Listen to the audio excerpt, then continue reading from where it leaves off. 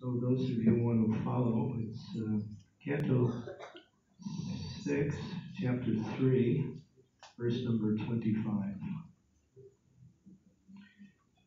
It's a really long translation. Okay, here we go. Om Namo Bhagavate Vasudevaya.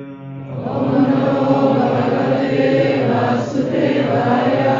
Om Namo Bhagavate Vasudevaya. Om Namo Bhagavate Vasudevaya. Om Namo Bhagavate Vasudevaya. Om Namo Bhagavate Vasudevaya.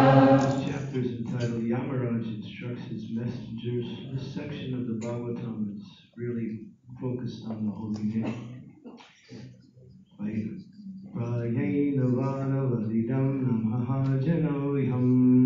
Prayena Vadavalidam Devya Vimohita Matir Bhattamaya Yalam. Devya Vimohita Matir Bhattamaya Yalam. Rayam Jakrita Matir Madhupuspitayam. Rayam Jakrita Matir Madhupuspitayam. Tanike Mahate Karmani Yujamanaha. Karmanike Mahati Kasmani Yujamanaha. Ayena Veda Vahidam Namaha Janoyam. Ayena Veda Vahidam Namaha Janoyam. Devya Mohita Matir Bhattamaya Yalam. Devya Vimohita Matir Bhattamaya Yalam. Rayam Jarikrita Matir Madhupuspitayam. Rayam Jarikrita Matir Madhupuspitayam. Tanike Mahiti Karmani Bhujamanaya. Karmanike Mahati Karmani Yujamanaha. One chant.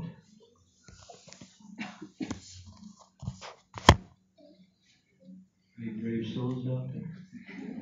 Prayena Veda Tadidam Namaha Janoyam. Prayena Veda Tadidam Namaha Janoyam. Devya Vimohita Matir Bhattamaya Yalam. Devya Vimohita Matir Bhattamaya Yalam. Rayam Jadikrita Matir Madhupuspitayam. Rayam Jatikrita Matir Madhupuspitayam. Vaitanike Mahati Karmani Yujamana. Vaitanike Mahati Karmani Yujamana. Anyone else? Prayena Veda Tadidam Namaha Janoyam. Prayena Veda Tadidam Namaha Janoyam. Devya Vimohita Matir Bhattamaya Yalam. Devya Vimohita Matir Bhattamaya Yalam. Rayam Jadikrita Matir Madhupuspitayam. Rayam Jatikrita Matir Madhupuspitayam. Vaitanike Mahati Karmani Yujamanaha. Vaitanike Mahati Karmani Yujamanaha. So translation, because they are bewildered, this is Yamaraj speaking to his followers, the Yamadutas, because they are bewildered by the illusionary energy of the Supreme Personality of Godhead, Yajnavalkya and Jaimini and other compilers of the religious scriptures cannot know the secret, confidential religious system of the 12 Mahajans. They cannot understand the transcendental value of performing devotional service or chanting the Hare Krishna mantra. Because their minds are attracted to the ritualistic ceremonies mentioned in the Vedas, especially Yajurveda, Samaveda, and Rigveda, their intelligence has become dull. Thus, they are busy collecting ingredients for ritualistic ceremonies that yield only temporary benefits, such as elevation to Swargaloka for material happiness. They are not attracted to the Sankirtan movement. Instead, they are interested in Dharma, Artha, Kama, and Moksha. Srila Prabhupada's purport. Since one may easily achieve the highest success by chanting the holy name of the Lord, one may ask why there are so many Vedic ritualistic ceremonies and why people are attracted to them. This verse answers the question. As stated in the Bhagavad Gita 15:15, Vedaischa savam aham eva vedya. The real purpose of studying the Vedas is to approach the lotus feet of Lord Krishna. Unfortunately, unintelligent persons bewildered by the grandeur of Vedic yagyas want to see gorgeous sacrifices performed. They want Vedic mantras chanted and huge amounts of money spent for such ceremonies. Sometimes we have to observe the Vedic rituals to please the unintelligent men.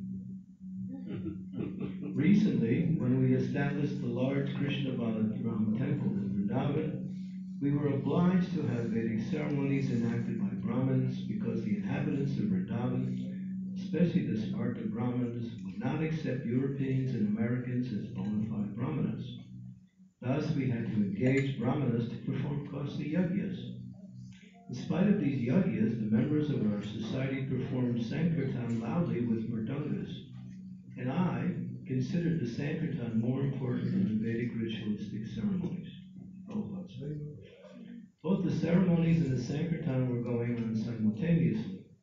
The ceremonies were meant for persons interested in Vedic rituals for elevations of heavenly planets, Jadikriti Matir Marupushpitayam, whereas the Sankirtan were meant for pure devotees interested in pleasing the Supreme Personality of Godhead.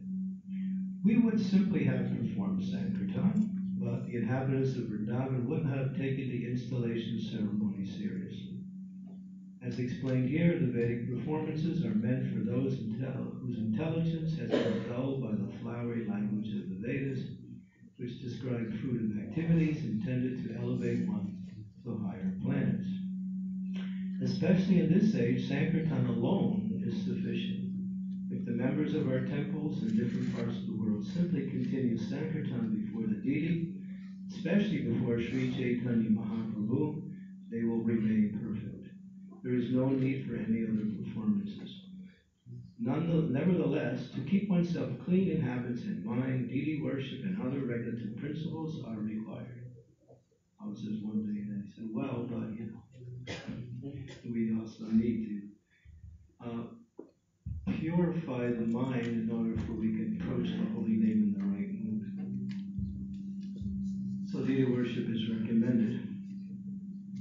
Srila Jiva Goswami says that although Sankirtan is sufficient for the perfection of life, the archana, worship of the deity in the temple, must continue in order that devotees may stay clean and pure. Srila Bhaktisiddhanta Saraswati therefore recommended that one follow both processes simultaneously. We strictly follow this principle, performing devotional deity worship and Sankirtan along parallel lines. This we should continue. Om Gyan Timidandasya Gyananjana Salakaya Chakshurumilitam Yena Tasmai Shri Gurave Namaha Shri Chaitanya Manobhishtam Sthapitam Yena Bhutale Swayam Rupa Ramayam Tadati Swamanantitam Nama Om Vishnu Padaya Krishna Vishnaya Bhutale Shrimate Bhaktivedanta Swami Iti Namine Namaste Saraswati Deve Gauravani Pracharine Nirvishesha Shunyavadi Paschata Deshatarine Shri Krishna Chaitanya Prabhu Nityananda Shri Advaita Gadadhar Shri Vasari Gaura Bhakta Hare Krishna, Krishna Krishna, Hare Hare, Hare Rama, Rama Rama, Hare Hare. Prabhupada tells when he was getting his initiation he was in somewhere in the Adikesha, it was in Bengal, one of the Goswami's temples, one of Bhaktisiddhanta Saraswati's temples. I think it was in Chaitanya Math. And his his superior godbrother, Keshava Maharaj, was performing the ceremony. And this was for Prabhupada when he got sannyas. And so the rituals were going on, the chanting of the mantras, and there were many persons there. And one godbrother was there, was Krishnadas Babaji Maharaj. You know Krishnadas Babaji Maharaj? Always chanting Hare Krishna. If he's not chanting Hare Krishna, he's chanting bhajans. But when he's not chanting bhajans, he's always chanting Hare Krishna. He's walking everywhere chanting Hare Krishna. He's always happy, smiling, telling jokes. He's just like an amazing person. He passed away not long ago. Actually in 1980s he passed away. But he was glorified as a person who was absorbed in chanting always. So he was there, and he was doing a soft little kirtan during Prabhupada's initiation. And so the kirtan was a little bit, what we say, from the perspective of those who were performing the yajna, a little too loud. So they said you have to chant a little quieter. So he went quieter, and Prabhupada went. He didn't want it quiet. And then Krishnadas Babaji Maharaj said, I knew he would be successful. I knew he would be successful. One time Krishnadas Babaji Maharaj challenged another senior disciple of Bhakti Siddhanta, Prabhupada's godbrother, and said, you are a scholar of the Vedas, you know the Vedas very well. And Bhaktivedanta, he knows the Vedas very well. You went to the West to preach, and he went to the West and preached. You failed, and he succeeded. Why? He challenged him. Of course, he didn't have a response, but then he answered himself, because Bhaktivedanta had full faith that by spreading the holy names of the Lord, his Krishna consciousness would go everywhere. Full faith in the holy name of the Lord. So that was Prabhupada's focus on giving us the opportunity to go deeper into this process of bhakti. As mentioned here, this particular section is about the purification, or the liberation of Ajamila. What was Ajamila? He was a Brahmana, brought in a very aristocratic Brahmin family, followed Brahmin principles very carefully, never had any kind of sinful activity throughout his whole life, but somehow or other, it's hard to really understand, but it happened. He saw something he shouldn't have seen. He saw a Sudrani and a Sudra embracing in public. They were both intoxicated. And he became attracted to that. The lady was not properly dressed, and this was all visible. And his mind became disturbed, so much so that he became attracted. And then he became so infatuated by this scene that he chased after this prostitute, and then he eventually, Jai Sisi Achinanda Maharaj ki. I did that for my purification. Hare Krishna.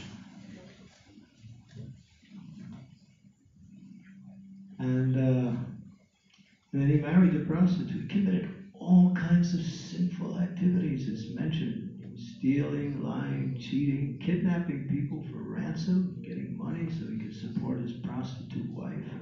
She was high class. Prostitutes are not, just living in huts. They were nice places.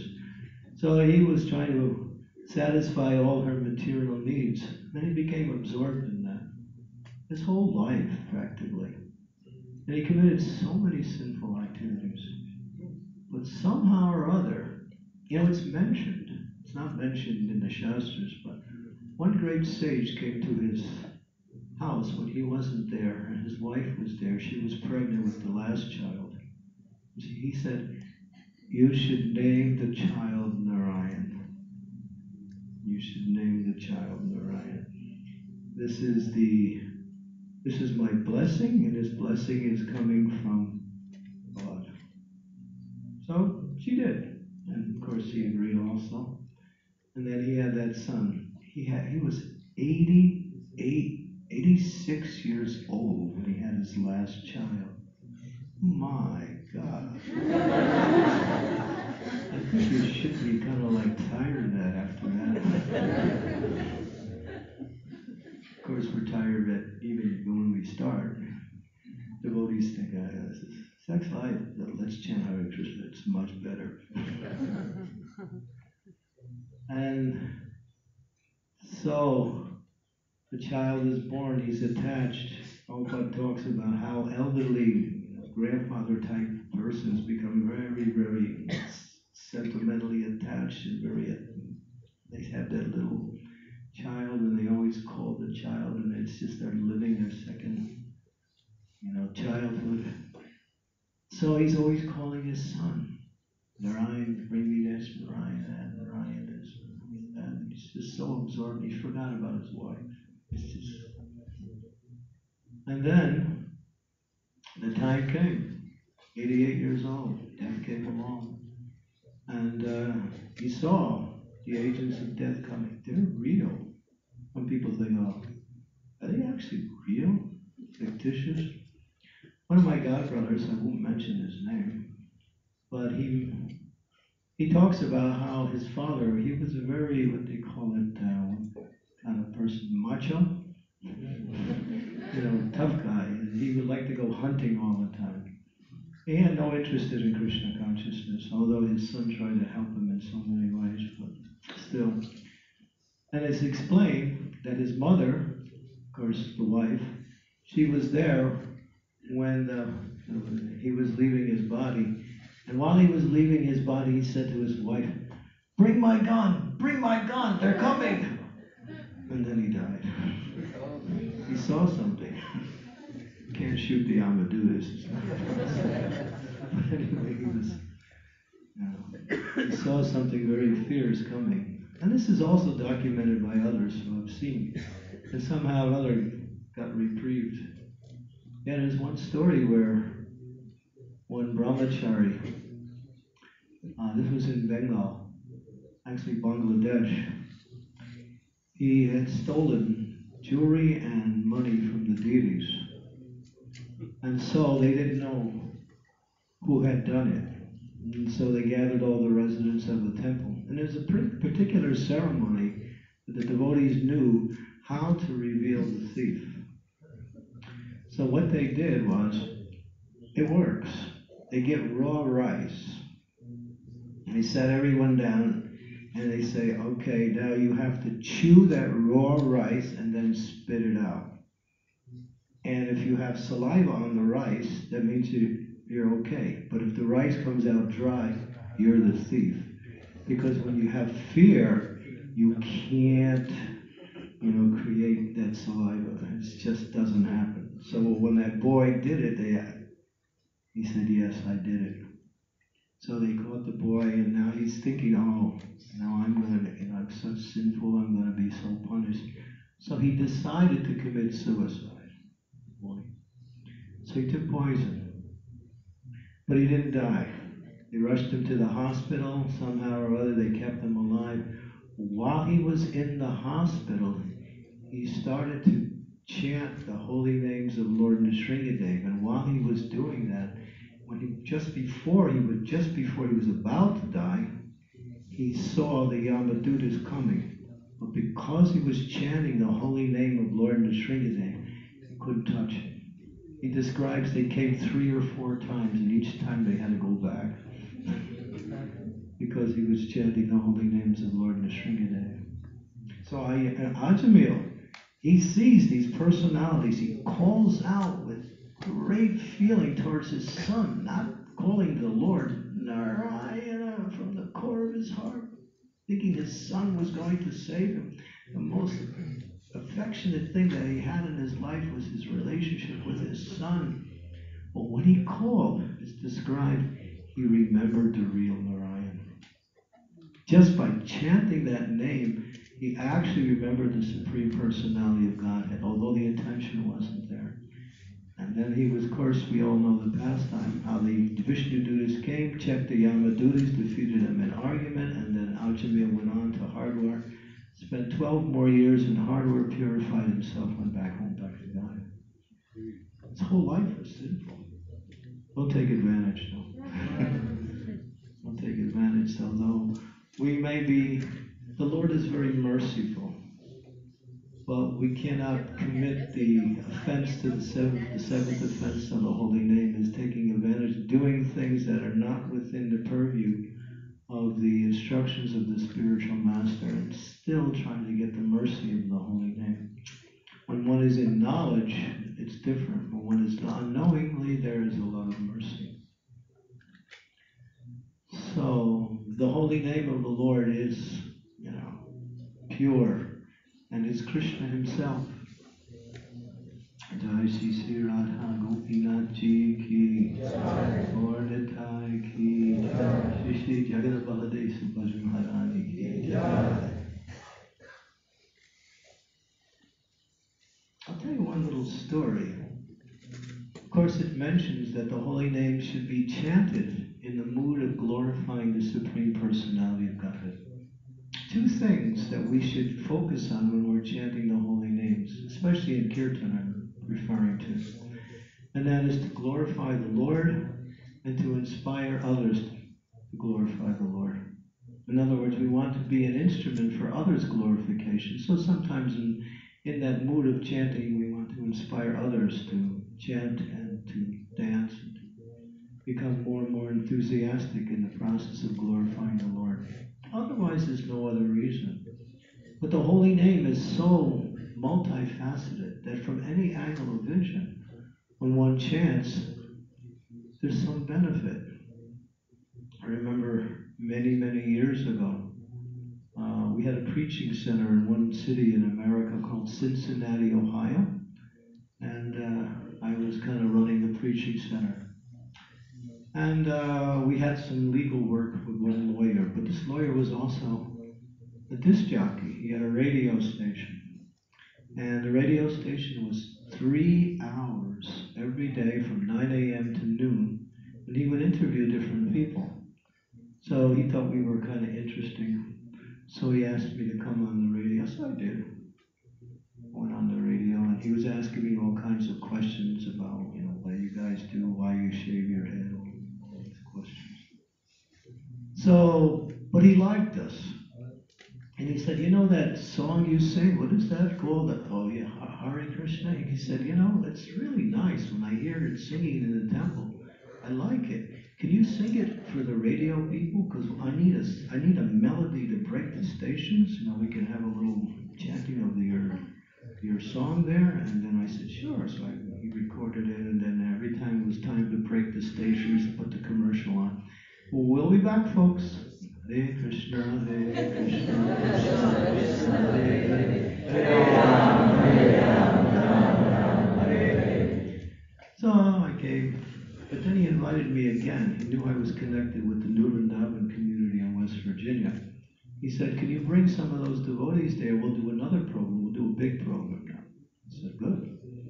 So we came again a few months later, and this time it just so happened there was a huge drought in the middle of America, right in the farm belt where all the farmers, Indiana, Ohio, Illinois, Kentucky, and Tennessee, and all of them, hadn't rained in 3 months. This was July. And it was so severe, the drought, that anybody who was caught using water other than for personal necessities were fined a large fine. Couldn't water your lawn, you couldn't wash your car, you couldn't do any of that. There was a shortage of water. So we came on the program during that time. So he's talking to us, and he's kind of like a flippant guy, and he's just making jokes and having fun. So then he says to the leader of the New Vrindavan community, can you guys make it rain? And immediately we said, no, I didn't say, but the leader of the community said, yes, we can make it rain. He said, you know, there's a large audience out there. There's about 48 million people listening to this radio station. You guys are going to be known as false prophets. And he said, no, we can make it right. He said, really? How? Well, we're going to chant Hare Krishna. Oh, but we have one condition. Everybody in Radio Land has to chant too. Otherwise, it won't work. So we said, all right, we'll go for that. So he said, okay. He said, hey, Swami's going to make it rain. Come on, folks, chant with the Swami. So he was just pumping everybody up. Chant, come on, chant Hare Krishna. So we were chanting, a typical tune, Hare Krishna, Hare Krishna, Krishna Krishna, Hare Hare, Hare Rama, Hare Rama, Rama Rama, Hare Hare. So he's getting the audience go, come on, chant with the Swami. Let's go. We're going to make it rain. He had some faith at that point. So it went on. And then we stopped for about 5 minutes. And then we continued on with the program. About 11:30, that was about 9:30, around 11:30 that morning. There was a call from the weather reporters. They roam around and they send their messages about what's going on with the weather. He said, his name was Bill. He said, hey, Bill, there's some clouds up here. We thought, oh, that's nice. And then the show ended at noon. 2:30 that day, it rained, and it rained for 3 days straight. And it just kept pouring. It wasn't rain, it was like pillars coming down. It must have been everybody out there chanted. So then Bill came to us. He said, you know, you guys did a miracle. I want to give you a present. So he knew the mayor of the city, so he went to the city council itself and said, we want to give the key to the city to the Hare Krishnas, which is considered a very, very prestigious, award. Get the key to the city means you get the highest honor from the city itself. So we got this big key. I don't know what we did with it, but it looked nice.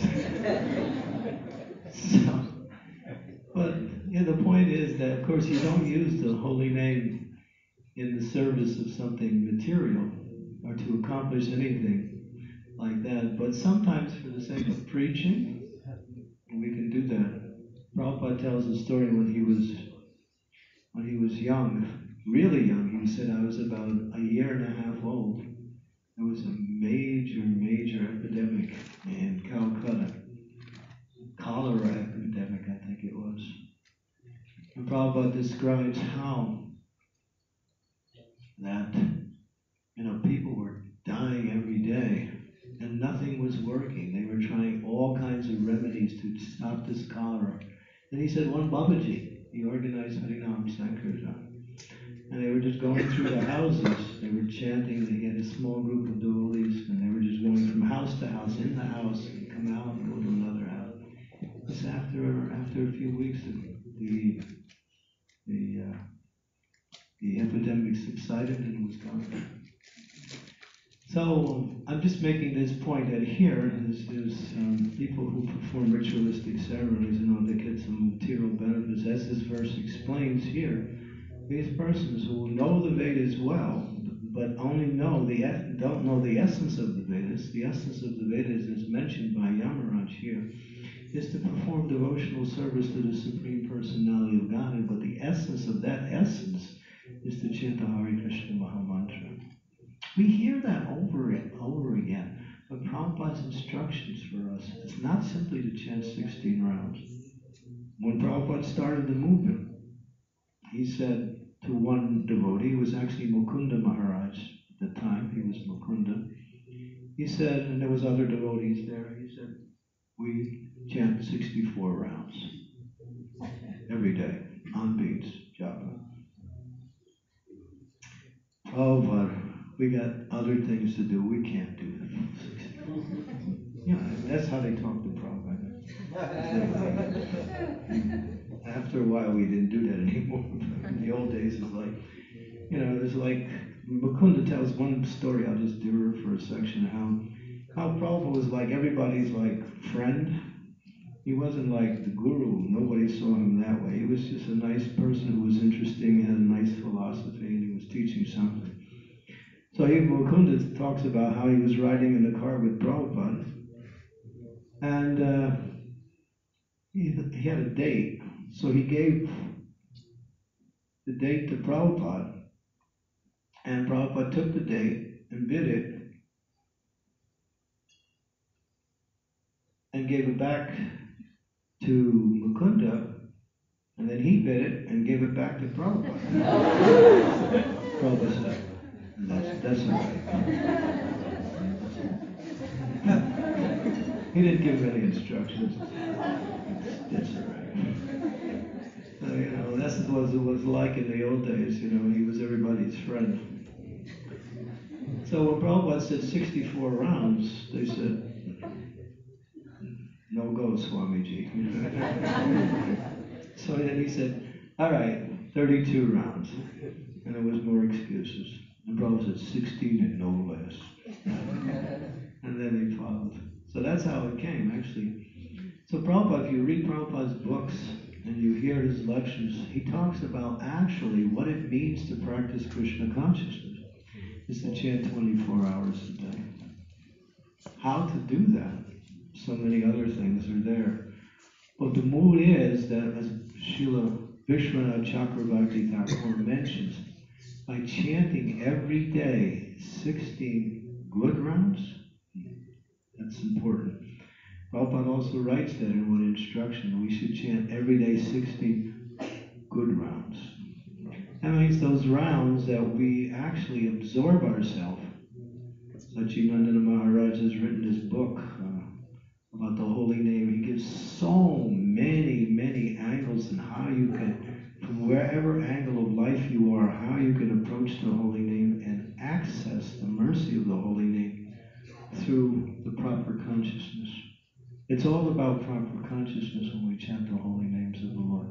Although the holy name will work, even if the consciousness is not there, still the full benefit only comes when we chant with devotion and with the desire to please the Supreme Personality of Godhead and to inspire others to chant the holy names of the Lord also.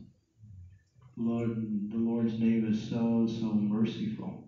So that's the essence. And so the idea is to somehow or other practice Krishna consciousness in such a way is that we bring the holy name in our life more and more and more. And the more we remember Krishna and the holy name, the more we're freed from any difficulty. One of my senior godbrothers, he was telling me, he was saying that, in my zone where I was preaching, so many people were coming to me, Maharaj, I got this problem, I got that problem, I got this problem, I got, you heard it? This problem, that problem, everybody's got problems. The Guru is the one who can save everybody. He's got a big S over here on his chest. It says, Savior of everyone, Savior of the fallen. Anyway, that people come to the right place. So, he was explaining how, all right, I'm going to give every lecture that I give for the next year only on the holy name. That's all. So for 1 year, every class he gave, and he was giving regular classes, seminars, he spoke only about the holy name. He said after 1 year, more than 50% of the problems gone. So I think we know that, but we need to also understand the depths of the mercy of the holy name. The holy name is so merciful that it gives one the understanding of how to live life. It's not just about purifying the heart, that's there also, but it gives broader vision on how to live your life in such a way as that you can move forward in whatever activities you're performing, either your responsibilities in this world and also, of course, your progress in Krishna consciousness. So the holy name is so important. And it protects the devotees in every situation. Another story, there was two devotees who were sent by Srila Prabhupada to Bangladesh to preach back in 1972. This was during the Bangladesh War. This was Brahmananda Swami and Pushta Krishna Maharaj. They went to preach. And because of the war, they lost communication with the devotees. And Prabhupada was really worried about them. So Prabhupada was trying every way to reach them. And wanting to tell them, well, I think it's time you should come back. It's becoming a little dangerous there.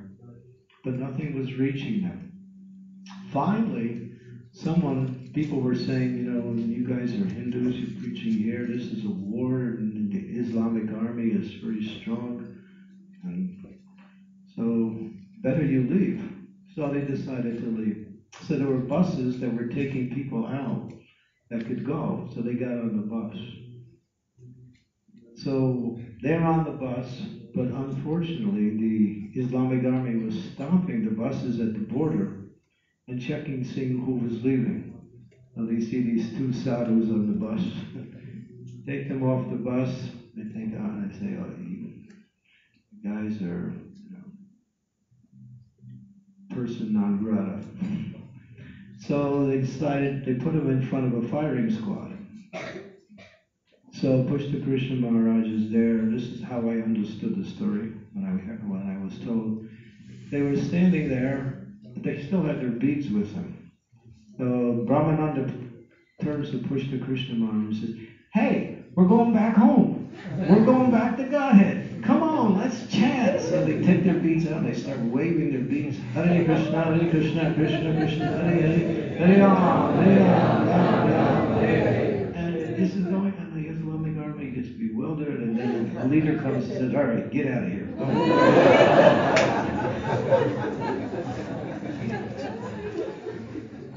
So you need any more stories? The faith of the holy name. We have faith in all aspects. The holy name is, it's everything. It's everything we need and more.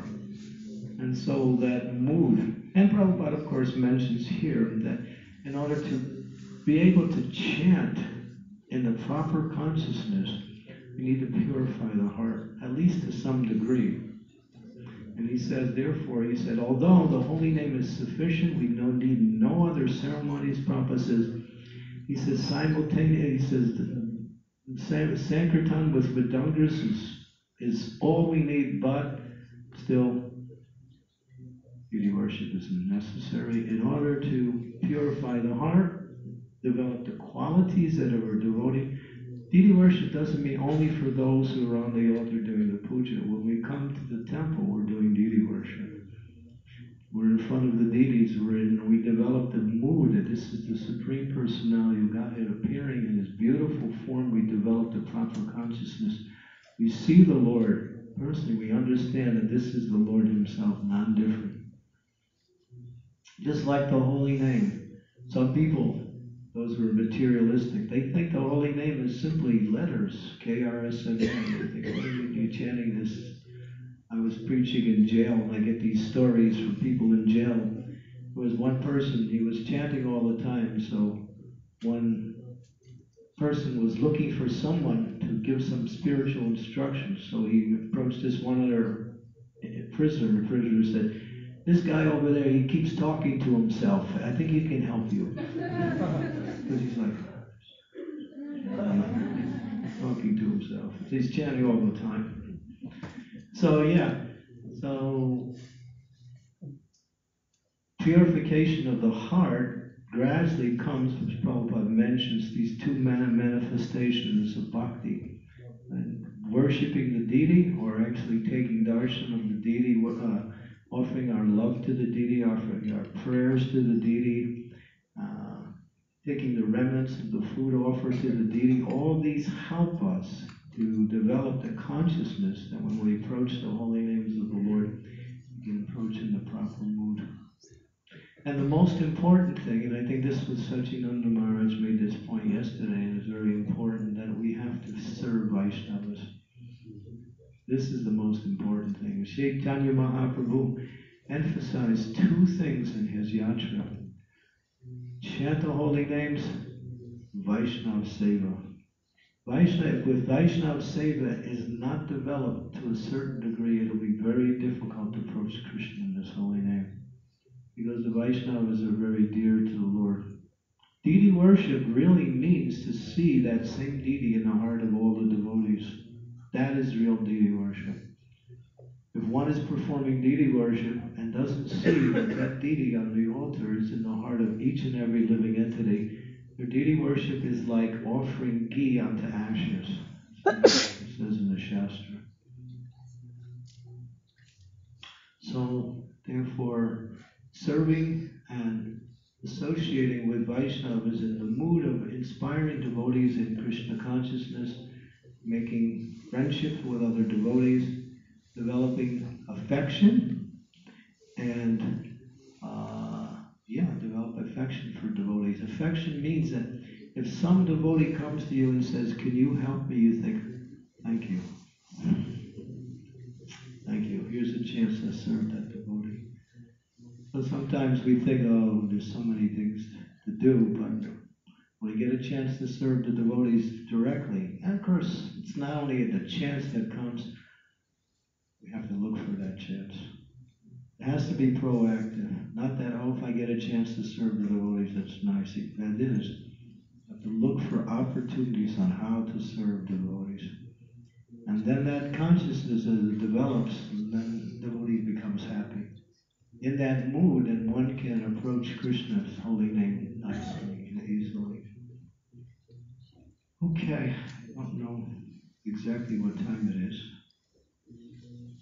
22. Okay, any questions or comments on the holy name or something related to the holy name? Yes, Radha Vinodini. Hare Krishna. You mentioned that one of the moods in chanting the holy name is that to inspire others for chanting and dancing. And sometimes the mind can be tricky. How can we make a difference between inspiring others and desire for fame? Yeah, I have that problem. Sorry, I don't know if I'm qualified to answer that question. But anyway, the point is, we may not be pure in that, but still, if we wait to purity to come, we may never do the service. So we have to perform the service in the mood of knowing that this is good, this is beneficial both for myself and for others. Even though I still may have some tinge of what we say, material desire for fame, desire for some recognition, desire for something about me. Satyananda Maharaj was making that point yesterday when he was beginning his kirtan. How it's all about Krishna. And by hearing this over and over again, and then recognizing when we see these anarthas come in our mind, we start to see that little tinge of false ego coming into the mind, showing us, I'm leading kirtan. The more they clap, the better I lead kirtan. And so, but it's not about that. Srila Bhakti Siddhanta Saraswati says, fame is like the stool of a boar.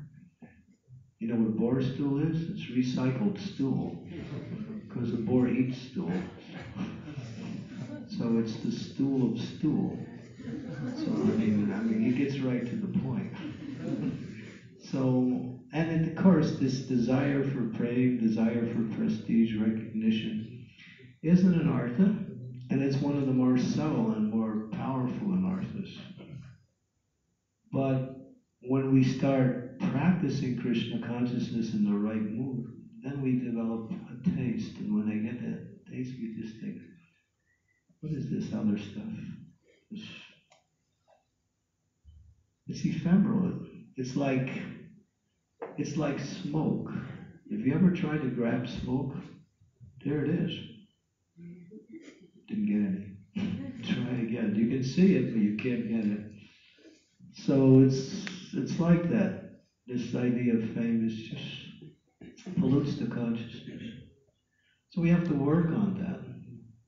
Even though we may not be pure, still we shouldn't avoid the service and wait till that purity comes. Because as we do it, even if we're not in that consciousness, we can rectify ourselves each time we fall into that.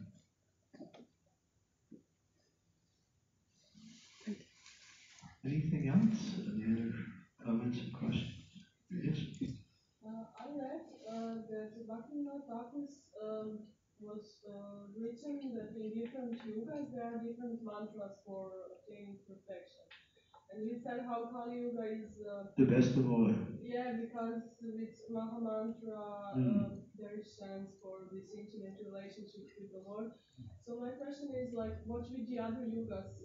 When I read this, it seems to me like, oh, they are like, they don't have this opportunity, but they were like more exalted than people in Kali Yuga. So kind of. Well, this is the mercy of Chaitanya Mahaprabhu.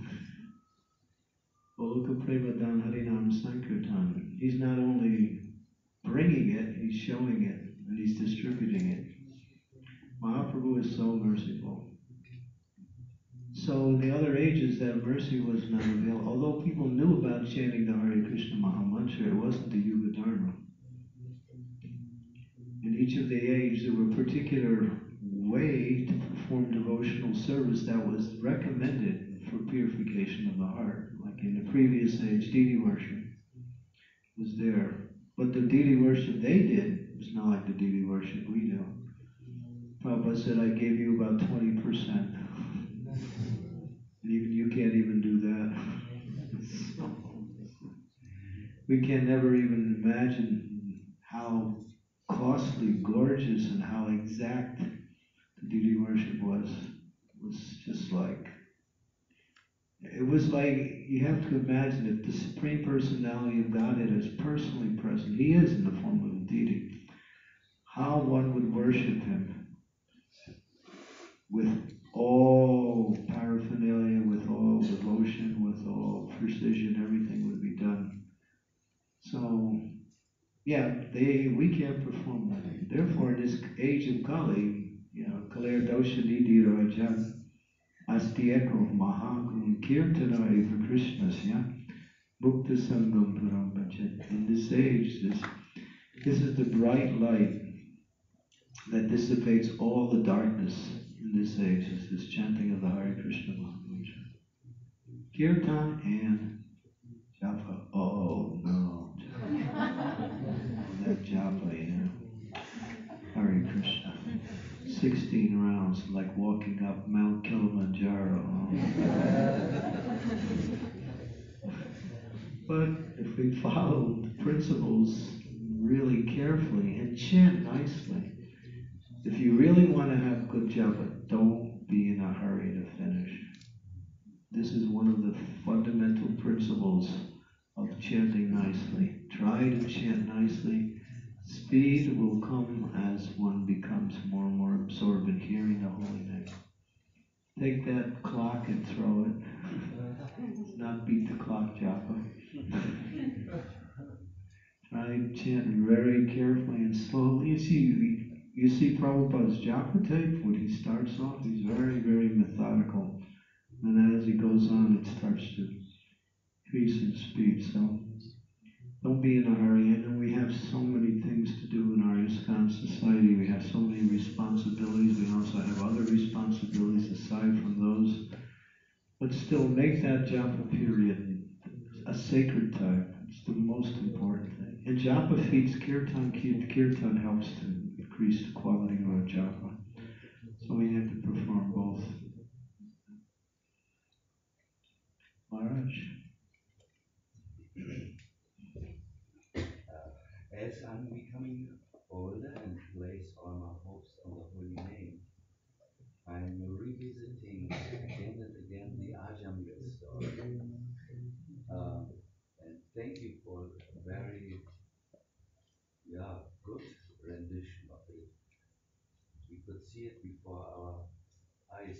I have one question, and it's really a personal question. It's really sometimes we may say questions to just ask something, but no, this has been for a long time with me. My mind just cannot imagine that Ajamila just had his son Narayan in his mind that he chanted. And I heard one very, very learned Gaudiya saint who said, no, in the beginning he only thought of Narayan, but then he understood Narayan can't help me against these Yamadutas, not possible. And then he thought, oh, in my youth I worshipped that real Narayan. And then there was some thought of the real Narayan. So you seem to also say in one half sentence that you have also heard that he thought of Narayan when he chanted. Now I have discussed this with many Vaishnavas. Was there thought of Narayan or no? And they said, no, there was no thought of Narayan. The Bhagavatam doesn't say anything about this. And they are very adamant. There was not at all thought of Krishna. You, Mellows, Swami, rascal, because of all the other think of Krishna. They take a very... I'm a rascal with you. So, but I remember Prabhupada's lecture. He didn't think of Narayan. When he called, because he called with such desperation and helplessness, when he heard his own voice say Narayan, at that point he remembered Supreme Lord. Prabhupada mentions he remembered Narayan when he called, but it wasn't a thought. It was just that the sound of his own voice brought the remembrance of Narayan. And that was just like an instant. That's why Prabhupada describes it in one lecture. Just, yeah. But he didn't chant purely. He chanted Namabhas. So he wasn't able to go back to Godhead at that time.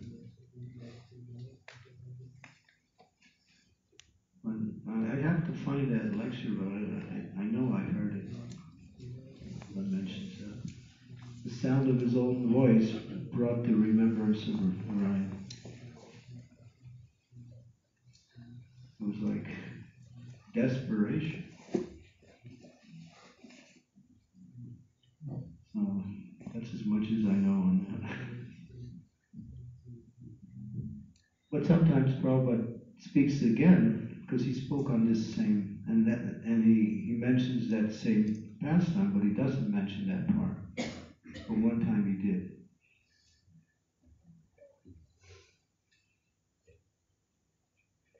And I've heard it also that from other senior devotees who also said the same thing. That the calling of his voice brought the awareness of the Supreme Lord. But there wasn't any preconceived thought that I know of any. That helps. Okay, so we don't want to take too much time. It's really quite tight between now and when we're starting at 10 o'clock. So have a wonderful breakfast, and we'll see you all at 10. Thank you very much.